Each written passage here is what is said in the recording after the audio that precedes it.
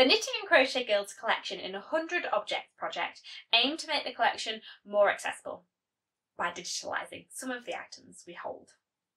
We have shown you 100 objects. Now we want to highlight a few special ones. In this video, I will show you the most loved item. When we posted the 100 items to our Instagram and Facebook pages, we recorded the reactions we got to them.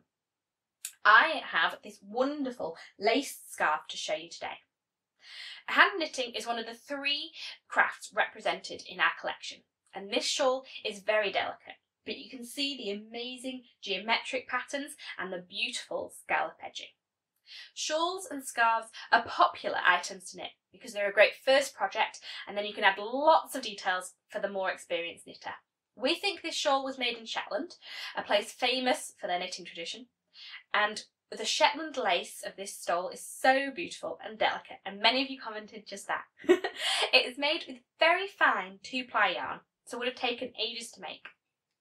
A shawl like this is like water over your shoulders when you wear it. We would love to see scarves and shawls and stoles that you have made using fine yarn. Share with the hashtag KCG100. Let's have a look at some of the other knitted items we have featured in the 100 Objects project.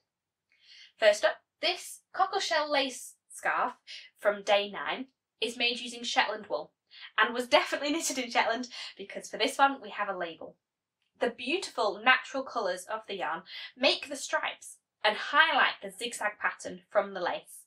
Lace is a popular shawl and scarf texture because it can make a light, flowy fabric. I also want to show you this beautiful child's jumper. It's hand knitted with Fair Isle stripes.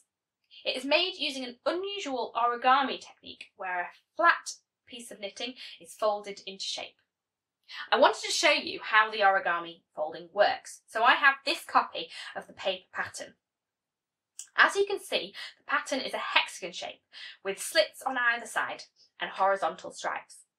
There are places such as the slits and the neck hole where you have to cast off and then cast back on again. Once you have folded it, like so, it forms a T shape. You fold the slits in like that. To finish it, you sew the seams and then you pick up for the rib sections on the cuffs, the bottom and the neckline. It creates a great diagonal Fair Isle pattern from your horizontal stripes. And as you can see in this particular specimen, they have created a wonderful colour palette. By folding it like this and seaming on these edges, you can create a 3D jumper from a flat piece of knitting without having to battle with those pesky set-in shoulder seams. So we think it's a great design.